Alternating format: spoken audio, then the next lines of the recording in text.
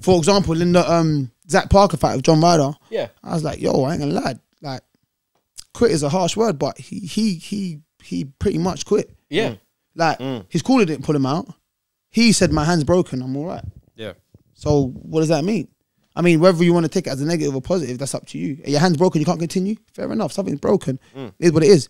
But at the end of the day, you called it. Yeah. You know what I mean? Yeah, you called it, and that's what I'm saying. I'm like... And that was also his fight to lose. Yeah, that was exactly. Parker's fight to lose because he had his mandatory with Canelo afterwards. Exactly. Now Ryder's and getting he had his $5-7 million pounds. Do He's you know going what I'm to get saying? that in 8 rounds, whatever. Dude, Canelo in Mexico? Come on now. Yeah, Canelo in Mexico, yeah, this is going to be very... He's going to be hyper-ag. Yeah, you have to knock him out to get a draw, if I'm being honest with you. You're not getting no favours. You still knock him out, you're still getting lost. They'll turn the lights off like it's the Undertaker just come in and Canelo be completely revived. The slowest 10 it's going to be... Yeah, they would have given him the smelling salts and the gap combo and just say go again. It's going to be a hostile environment as well, but like, even something like that, I mean, like, biggest fight of your life, yeah, your hand's broken, but it's like, bro, if I let this go, I might not get another shot at this. Yeah. So you might as well just go try for one more round and shit will bust, innit? If it's not going your way, your corner will be like, you know what, listen, at least you tried, innit? Like, the one hand thing ain't working. But he called it. He said, yeah, man, went over to John and said, my hand's gone. So obviously I just said on the thing, like, look. Yeah. He called it himself, innit? Like, he stopped fighting, meaning that if you want to use the word quit, he quit. Yeah.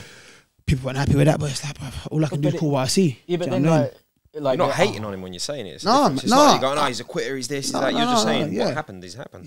Yeah, exactly. I'm just calling it how I see it. Yeah. I don't know why people like to sugarcoat things, and this is the thing with boxing in general. People like to sugarcoat things when it's on their side, because it's like you're not giving the realness about it. So when people are watching it, it's like, yo, you lot ain't telling it how it is. We don't want to listen to you. No. So it makes it just look like everything's political in boxing. Oh, it's always politics. You lot always back your guys and blah blah. But you got a job to call the fight how you see it. Yeah. But you want to put a twist to it and say, you know what? He'll be back and he'll be this and that. And I'm like, no doubt he'll be back, but he's got to put in the work to be back. So I'm saying that. Now climb back up to even get that 100%. I mean, you ain't got to be harsh and start saying some mad things, but it's just like, look, this is what it is. I mean, with like Paul Dempsey, as you're saying, I think he just... Paul Dempsey. Ian Dark. Ian Dark's the old boy, isn't he? Oh, is that what you said, Ian Dark? I said Ian Dark. He may even be a rest in power kind of guy. Yeah, Paul Dempsey, that's Paul the Dempsey, one. yeah. Yeah. So like he's just like, listen, like if he We wants call to him go next to the next level. Like he wears next suits. Oh, swear. On TV, yeah, we call him next collection. Like, it's not fair. Yeah.